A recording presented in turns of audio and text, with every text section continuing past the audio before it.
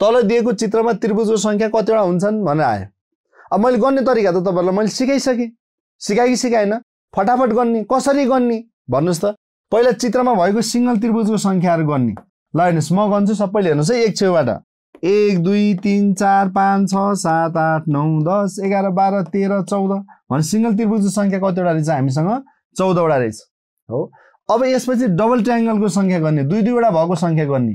दुई दुईवटा भएको हेर्नुस् है 1 2 3 4 5 6 7 8 9 10 11 दुई दुईवटा भएको हामीसँग कतिवटा रहेछन्? 11 वटा रहेछ। अब यहाँ तीनटा भन्दा अलि बढी भएको 4 वटा भएको चित्रहरु छन् हेर्नुस् है। यहाँ ठुलो चित्र यहाँबाट आयो, यो पोइन्टबाट हेर्नुस्, यो 1 यो त्रिभुज हो नि 1, अनि यो आयो हेर्नुस् है 2, फेरि यो आयो 3 र फेरि यो आयो 4। हामीसँग 4 वटा भएको कतिवटा रहेछन् त? 4 वटा रहेछन्। एन्सर कति आयो? 29 आयो। ल हेर्नुस् एन्सर कति आयो त? 29 आयो। यसरी हामीले एन्सर 29 लगायौं। ल अब यो सर हजुरले गर्ने जस्तै गर्न पाए हुन्थ्यो। यो त मेरो धेरै अभ्यास छ नि त। मैले त यो सबै अभ्यास धेरै प्र्याक्टिस धेरै भयो भने म सरर गनिहाल्छु। यसरी 29 को 29 आयो।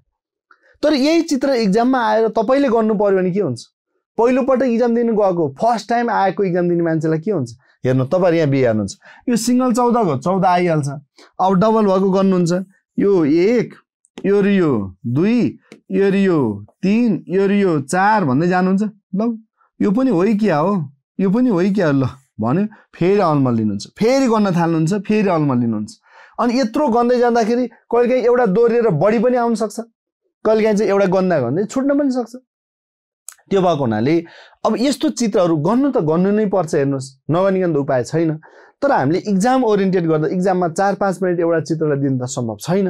त्यसो भए हामीले यो चित्रहरूलाई, हामीसँग केही चित्रहरू यस्ता चित्रहरू छन्, यो अनसिन फिगरहरू, जुन चित्रहरू एक्जाममा एकदम दोहोरिएर आइरहेका हुन्छन् के एक्जाममा धेरै रिपिट, धेरै जस्तो एक्जामहरुमा यी चित्रहरू एक्जाममा फस्छन्। त्यसो त यो चित्रहरूलाई के गर्ने त सर, कसरी चाँडो भन्ने भन्दा यो सबै चित्रको एन्सर सबै याद गर्ने, चित्र हेर्ने बित्तिकै फ्याट्टै भन्न सक्ने गरी हामी एक्जाममा जान्छौँ।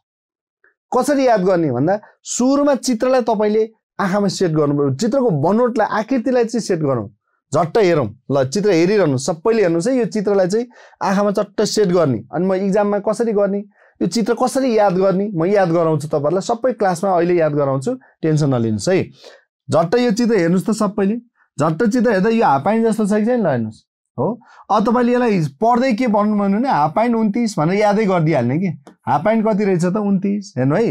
अब तपाईले फेरि सर यसमा लाइनहरु चेन्ज भएर आउँछ कि लाइन छुटेर आउँछ कि थपेर आउँछ कि त्यस्तो पेज लिनु पर्दैन। गर्ने तरिका यही हो, हामीले सिक्यौं। ल मानौ यसमै लाइन आएर ल अब यसरी लाइन जोडिएर ल अब कल्पना गर्न थाल्नु भने अब यो सम्भव छ त एक्जाममा गर्न? कति आउँछ एन्सर ल गनेर बस्यो भने हो।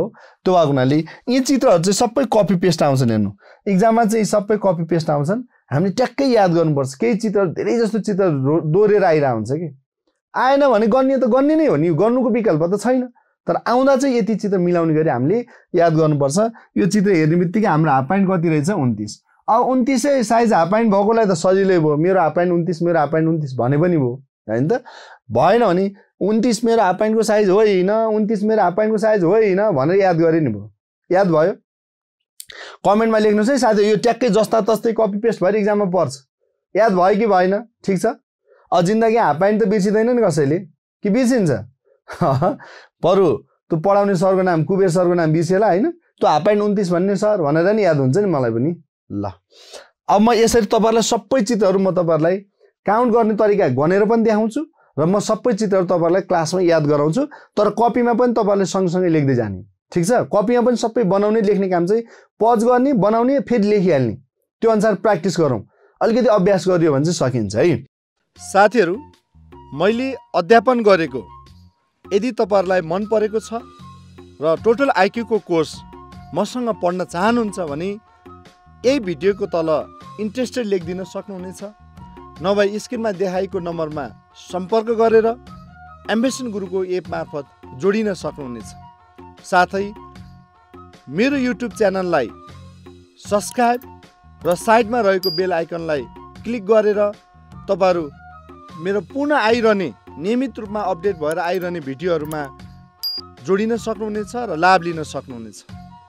अन्य साथीहरुले भिडियो क्लासेस र मसँग जोडिनलाई कहाँ सरले पढाइरहनु भएको छ भनेर जानकारीको लागि अवश्य पनि एकपटक मेरो युट्युब च्यानललाई सेयर गरिदिनुहुनेछ सबैजना साथीहरूले भन्ने अपेक्षा राख्दछु। नमस्कार।